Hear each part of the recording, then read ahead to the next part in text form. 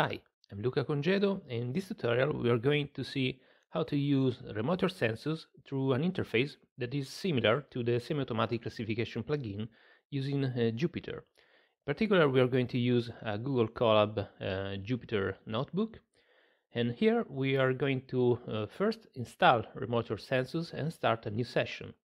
All the dependencies that are required by Remotior Sensus are already installed in Google Colab. This is the first step. So basically, the only command to install Remotior Sensus is this one: pip install Remotior Sensus. So first we run this command here. We get this warning message because this notebook was not authored by Google. So we click this run anyway. And as you can see, the Remotior Sensus package is being downloaded and installed in Google Colab.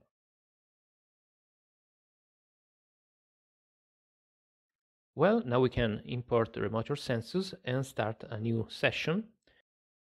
In particular, we are going to define the number of processes used during processing, the available RAM, which is in this case the RAM available in Google Colab. We can also set a level of the log to limit the messages only to warnings. So now we can run import Remotior Sensus and launch the session using this variable rs that we are going to use also later. So rs will be the Remotior Sensus session. We click here to run the command. And after a few seconds, we can see here that the command has been executed. And now we can start the interface of Remotior Sensus in the Jupyter interface. The Jupyter interface can be activated through this command, rs.jupyter. We can launch several kinds of interfaces which are defined according to the purpose of the work. In particular, there is a specific interface for searching and downloading products, satellites images, and this interface can be launched with this command. The interface has several sections: a progress bar, a section for searching products, the list of products, the command to download the image in the product list, an interactive map where previews can be displayed, and a file browser to browse directories and select or create new files. Of course, for further details about the interface of the semi-automatic classification plugin, please refer to this link to the user manual. In this tutorial, we're going to download and process a Sentinel-2 tile, in particular this one, T32TPR. And please note that the interface is still in development, so only a few tools are available. So we can start here the interface for downloading products, satellite images. Here we can see now it is loaded.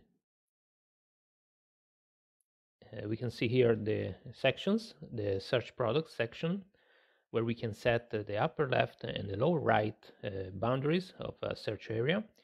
We can select the products from this list. We can set the range of dates, date from and date to of the query. We can set a maximum cloud cover, and also we can set the number of results. And here in advanced, we can set a filter. We can set name based on the tile name. And we can click this button Find to start the query.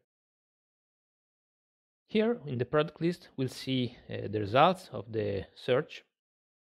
And in the download section here, we can select single bands to download and click Run to download the bands. And here we have the map where we can see the previews interactively. And we can also use this button here to click in the map and define the boundary box of the search area. Here, as you can see, a box has been defined here, and the coordinates of this box are also displayed here in the interface. Here you can see the upper left and lower right coordinates. We can remove this as we are going to use the tile name for this query. So we are going to use, for instance, the tile T32 TPR in advanced here. We select the Sentinel-2. In particular, we are going to select here Sentinel-2 MPC, which is the Microsoft repository of Sentinel-2 images. We can also define a range of dates. So, for instance, we can select here dates of December 2023.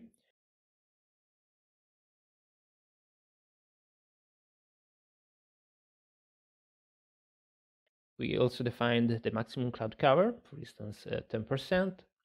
The number of results, we can get just one image, for instance. And we click Find. As you can see here, the progress bar has briefly appeared. And in the product list, now we have the first and only item of the list. We can click this item, which is the product found by the query. And after a few seconds, we'll see here the preview of this image on the right here. As you can see, this is the preview of this Sentinel-2 tile. We can also display the preview in the map using this button here. And after a few seconds, we'll see the preview in the map. We also have the legend here. And as you can see here, this is the preview of the above image. So now we can download the selected bands here. We can, for instance, select only the 10 meters and 20 meter bands of Sentinel-2. So we can uncheck, for instance, band 1, band 9, and band 10. And also we can preprocess automatically the images as the semi-automatic classification plugin does with this checkbox activated, preprocess images. So now we can click Run, and after we click Run, we'll see that at the bottom of the interface we have the file browser, where we can select a directory in the cloud, Google Colab. We can use these buttons on the right to go to the parent directory. There is no double click in the interface at the moment. So we select, for instance, the home directory. We can click Open Dir to open the directory. And we can use this button to create a new directory after, for instance, defining a name, data, and click the button Create Directory. We select the new directory and click the button Select.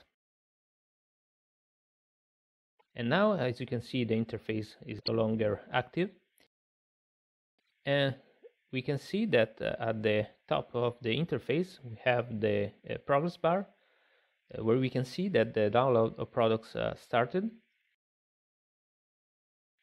And of course, after a few minutes, we'll see that the progress has disappeared. And if we browse the files in the Google Colab interface, we can see here the data, the directory of the Sentinel-2 image, and the preprocessed images in this directory, starting with our team. So now we have preprocessed the Sentinel-2 image on the cloud using Google Colab and using the interface, which is similar to the semi-automatic classification plugin. We can also use the Remotior Sensus tools, which are integrated through the interface. For instance, we can interact with the default catalog, which is the bandset catalog used by interface to define band sets. And we can also interact with the spectral signature catalog using this variable here, which is the variable used for the training input. And we can also use this function here to get the second bandset, which was created automatically during the preprocessing of the Sentinel-2 image, and print the bands as a table, as you can see. So we click Run, and as you can see, we have here printed the bandset name, the coordinate reference system, and a table with the bands and the band number and also the path to the bands. As you can see here, we have 10 bands, which are the preprocessed Sentinel-2 images. So in order to speed up the processing in this tutorial, we can also set a bounding box with with a list of coordinates, left, top, right, and bottom, which can be set using this command here, get2 to get the second band set, and the box coordinate list, which is already defined here the coordinates. So now we have a subset of the image, and we can perform the classification. We can use this interface, the classification interface, using this command. In particular, the classification interface is composed of the following section. So a bandset section, an input section to select the classification input, an algorithm section for the selection of the classification algorithm, and of course a run section for performing the classification. We also have a progress bar, also a map for interactive creation of training areas and the display of RGB color composites, the ROI and signature list for managing training areas, also a signature plot panel for displaying the spectral signature plots, and a file browser to browse directories and files. So we can also create polygons in the map interactively or using a region grouting algorithm, as we can perform in the semi-automatic classification plugin. And also considering the compatibility between the Remotior Sensus and the semi-automatic classification plugin, in the future it will be possible to train the algorithm on the cloud and perform the classification also in a local PC and vice versa. So we can click this button to start the classification interface. Here, as you can see, the interface has loaded. And we have the bandset section. Here we have a first bandset, which is empty. And the second bandset, which is the Sentinel-2 bandset. We can click this button to display the second bandset. Here, as you can see, all the bands in the bandset. We can also click this button here to delete the first bandset, which is empty. And we can also use this button to add, for instance, a new bandset. And also use this button to add bands to a new bandset. Arrow buttons to move the bands up or down. And use this button to delete single bands. So for instance, we can add an empty bandset, the bandset 2, as you can see here. And for instance, we can add the bands using this button. Now we should go at the bottom of the interface where there is the file browser. Here at the bottom.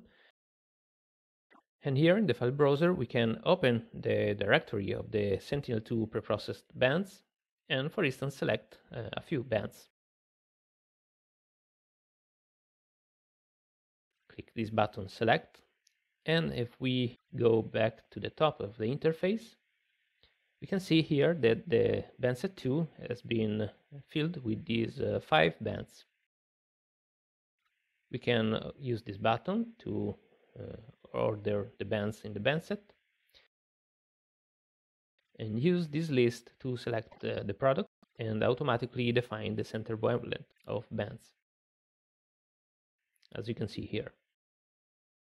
So we have the first bandset we are going to use for classification with all the bands, Sentinel-2 bands. So we can go here in the input section. We can select here the bandset to classify. Here we can also define to use input normalization, or use the macro class ID or class ID for training.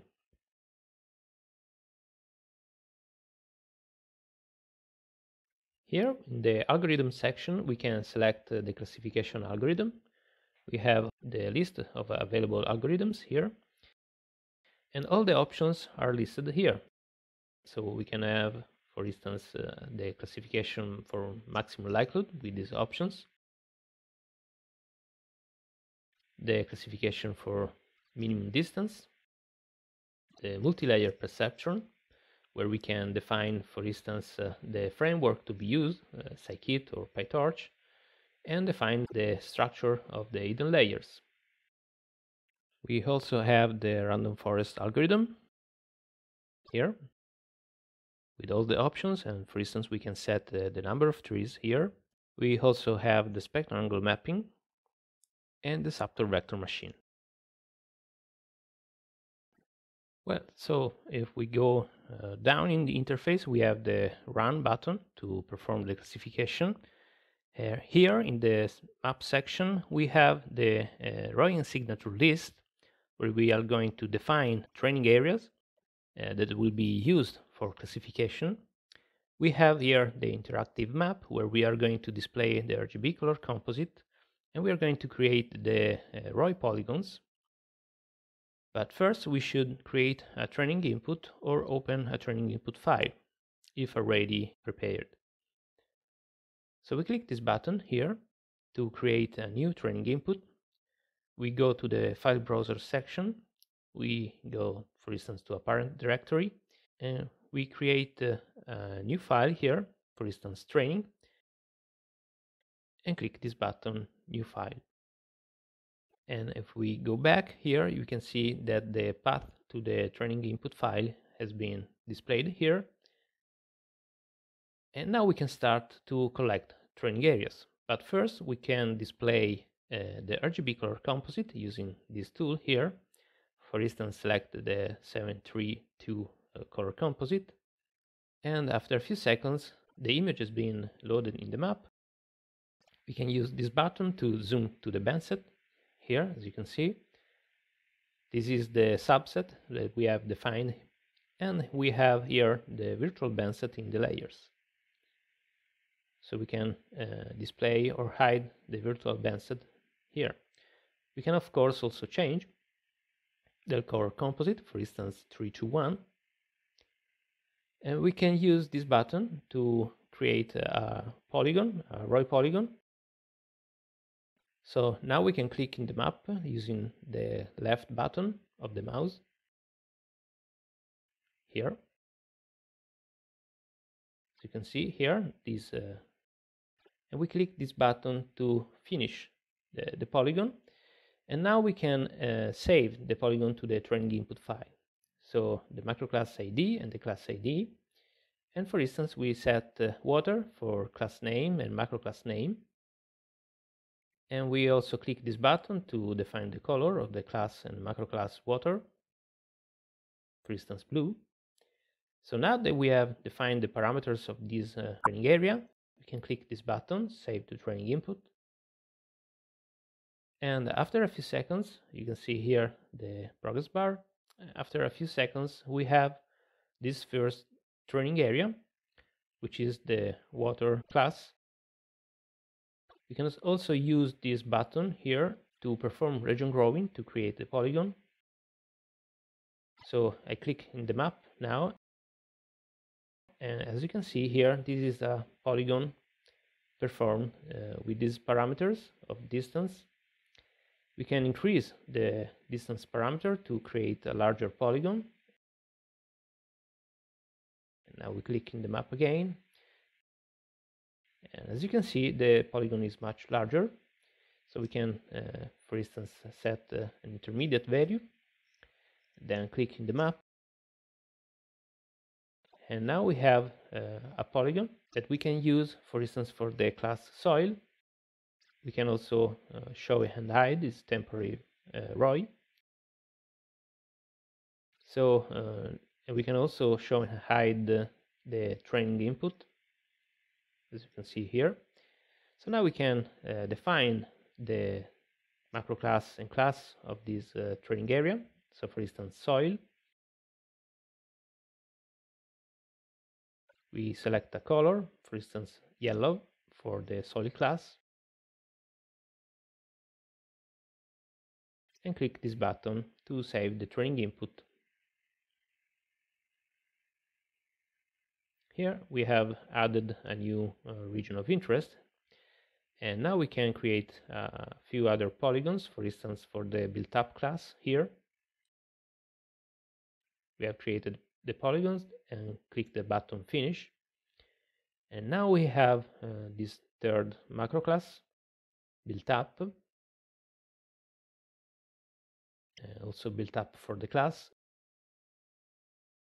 And now we select the color of the class, for instance, red.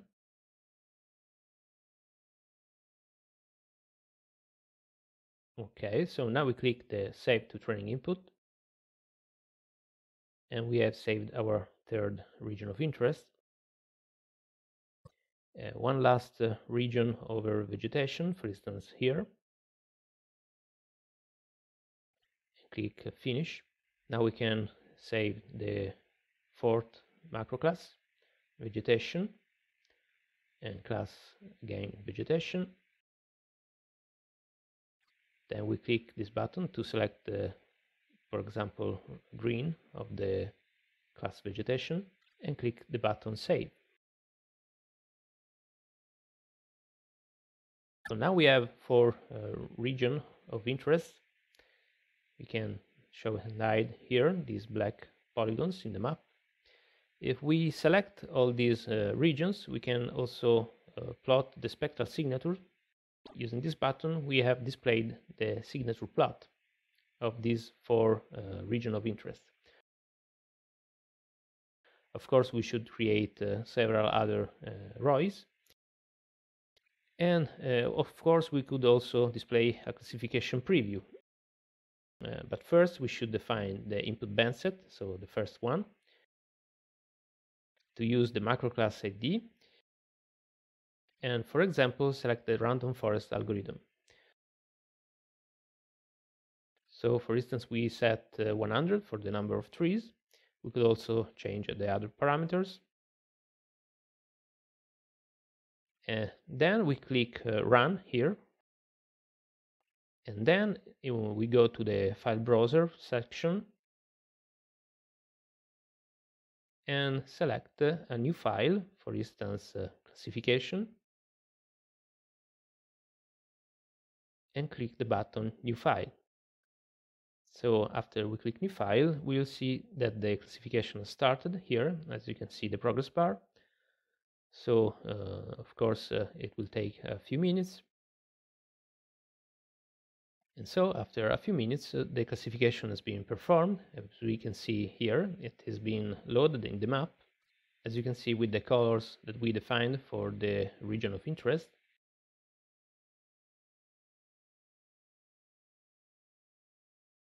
And we can see here in the Google Colab panel that the classification file has been created, and we can, for instance, download to our local PC. There is also a full interface available.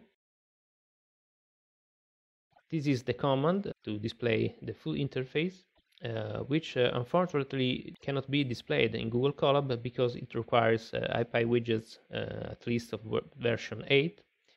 So at the moment it's not available in Google Colab. And in the end, it's always good to close the Remotior Sensus session to remove the temporary files and stop sub-processes using this command. So in other tutorials we'll see other functions of the Remotior Sensus, and thank you for watching.